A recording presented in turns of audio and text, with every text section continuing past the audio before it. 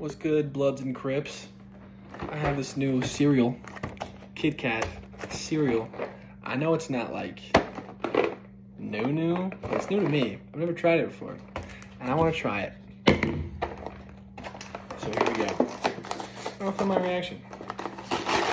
So you guys know what I think, because obviously I understand that my opinion is very important to you guys. So here we go. This could make or break. Hold on. Hold on. Just hold on. Hold on a second. Okay, one sec. Just one second. All right, dude. Just calm down, man. Golly.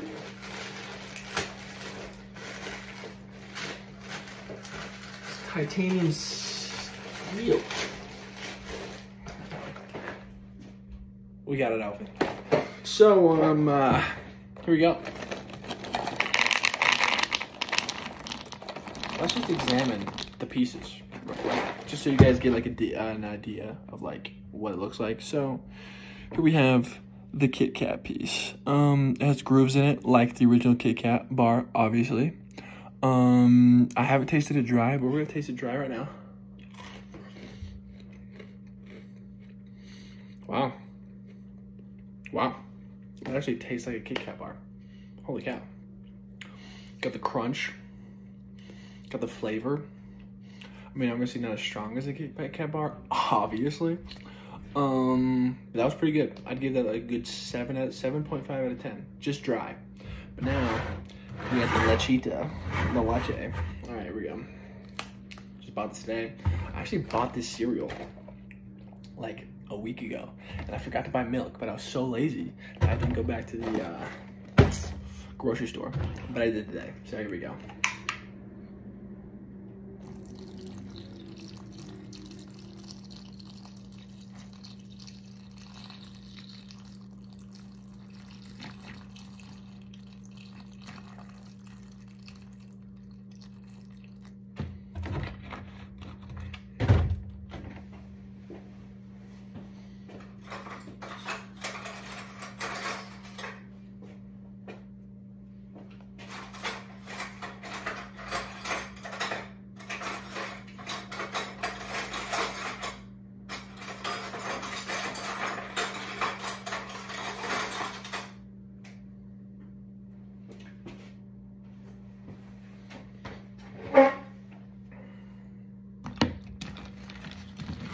Ooh, the milk to cereal ratio was bad. That's my bad. It's on me. But here we go.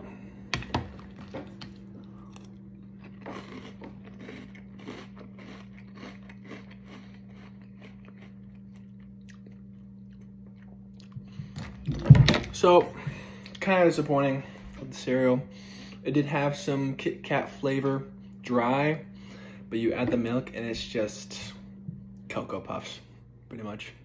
So, 7 out of 10 dry, 5 out of 10 with milk. Thank you for joining. I love you guys. Comment, like, subscribe. See what cereal you guys want me to react to next.